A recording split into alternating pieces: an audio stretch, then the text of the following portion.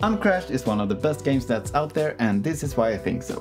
When starting up this game, the first thing you will notice is that it loads very fast. It's like 4 seconds and then you're in, and you can just click on a track and immediately you're in the simulator. So it's like less than a minute. This is the perfect game to just get in quick and start up the game without any loading time. It's also super simple to use with the remote controller. You just start up the controller, plug it into the computer, and after that you start the simulator and you're good to go. Setting up the remote is pretty straightforward. You just assign all the axes and do a stick calibration and you're good to go.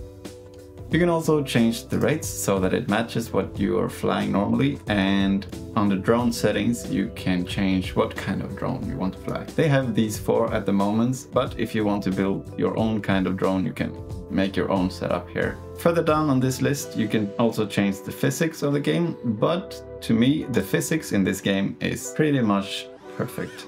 I would say the only game that could beat this kind of physics is Velocidrome, so I really like what they did here. It feels a lot like it does for me in real life. So that is amazing. Also, I really like the graphics of this game. So this is built upon Unreal Engine and the graphics is just amazing. It's a lot better than many of the simulators that I've played. So I really like the graphics.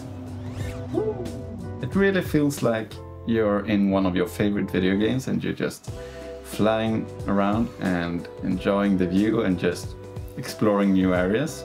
So I really like what they did with the graphics here.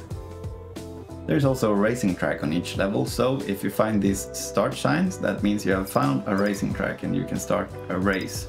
There's usually only one racing track per level, but on some of the newer levels you can find new tracks, so that is pretty exciting. So keep your eyes open when you're freestyling on each level, because there could be a hidden starting point somewhere.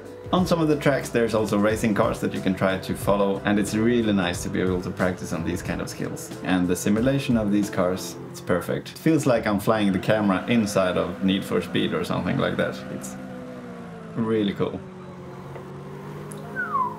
One of the drawbacks is that there are not a huge amount of tracks. This is all of the tracks that's available right now, so hopefully they will add more tracks later on, but for now this is all you got. And some of these tracks are really small, like this hangar in the mountains. This is the entire map.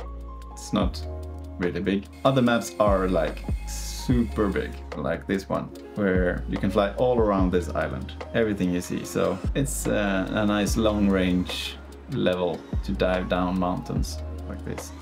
Perfect.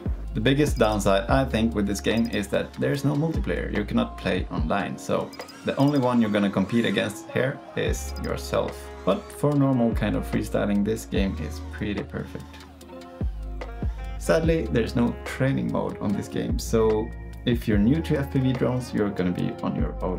One annoying thing with the racing mode is that to see your personal record, you need to go through the start and then reset the drone. And there you can see the personal best that you got.